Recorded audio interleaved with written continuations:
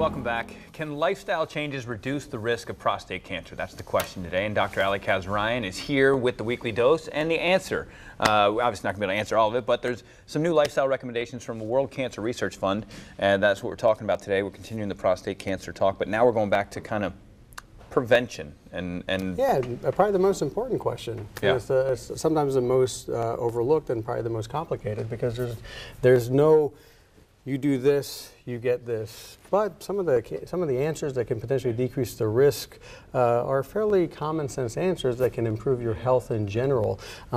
Maintaining good health, having healthy diets, being active are very common sense things that it seems we discuss over and over again for all sorts of different health issues, but they seem to fall true for improved health in general, improved cardiovascular health, they lower the risk of heart attacks and strokes and things like that, but they also decrease your risk of cancer and they improve survivorship. Prostate cancer seems to be one of them.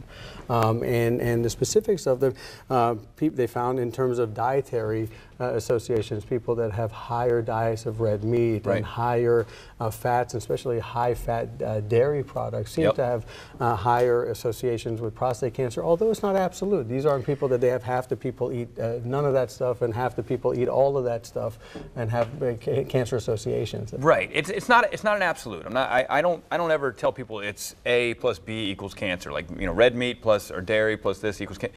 To me, I think of it as kind of like Russian roulette. You know, like we have so many things out there that could possibly kill us in this life, and we get one of them. And I just like to remove as many bullets from the the chamber as possible. And that's a good way to look at it. And you're decreasing your risk, and moderation is a great way to look at this. So moderation is key.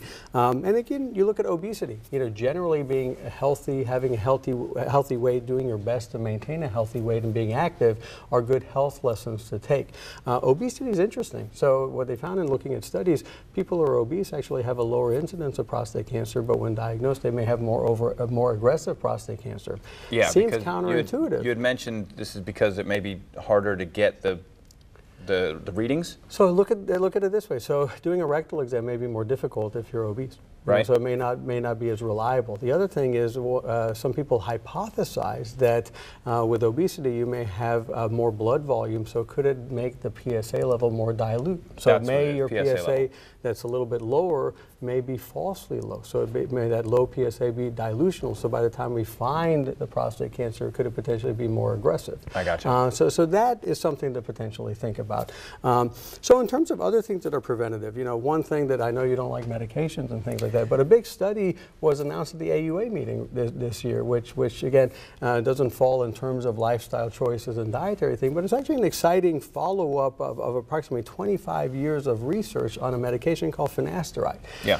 Generally a medication that blocks the conversion of testosterone to its next step, usually taken to shrink prostates that are enlarged, so for urinary symptoms, but it's also medicine that's taken for male pattern baldness in lower doses. Initially, in the studies that were done through time, and the newest follow-up study is more than 18 to 25 years since the initial beginning of the study, found a 25% lower incidence of prostate cancer. And originally the study was started to see if people were taking this medicine on a daily basis for 7 years, and men older than 55, could they see a lower incidence of prostate cancer? And they found about a 25% lower incidence of prostate cancer. It got a black box warning from the FDA because they found the men who took it had a slightly but statistically significant risk of a higher risk prostate cancer when they compared them to the people that took the sugar pill. Okay. The newer study, in follow-up for 30 years, found that the people that took the pill actually did not die of their prostate cancer. They actually found a lower incidence of death from prostate cancer than the people that took the pill.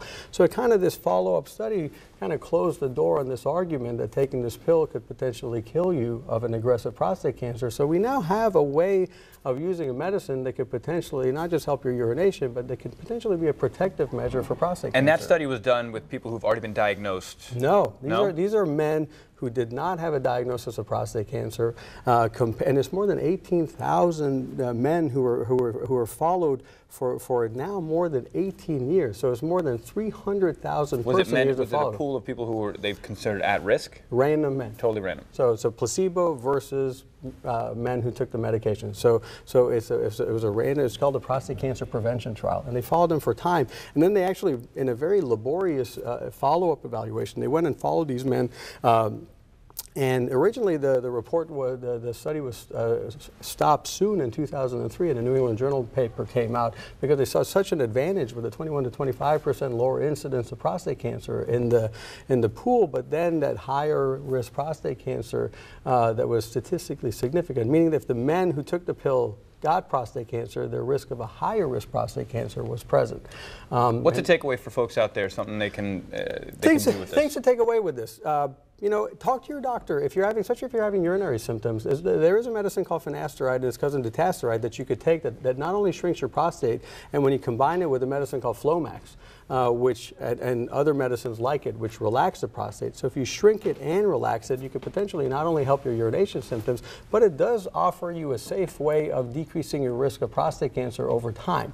The other thing is make sure you're maintaining a healthy weight, make sure that you're staying active, and watch a diet. So diets that are higher in fruits and grains and vegetables, make sure it allows you more health in general, but also decreases your risk of cancer. We're out of time. You got a walk coming up. I just want to make sure you get that information out. It's right there on your screen that you can come take part in. Zero Prostate Cancer. It's an organization that aims to create a generation that we don't deal with prostate cancer, which is the second most common cancer in general, most common non-skin cancer in men.